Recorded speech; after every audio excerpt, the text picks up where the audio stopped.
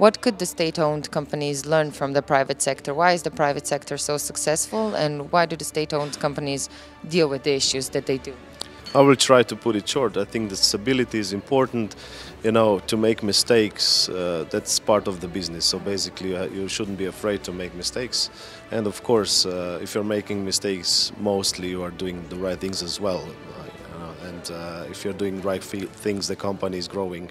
So definitely, always in my life, I always were looking for people who are smarter, better, has more knowledge than me.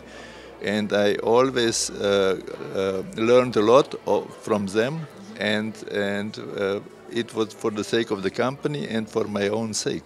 It would be good to see all these extremely successful individuals running very important Slovenian companies that are mainly internationally focused to participate on the main event and just trying to help state-owned companies how to enhance the management of state-owned companies and how to make sure that they are going in the right directions.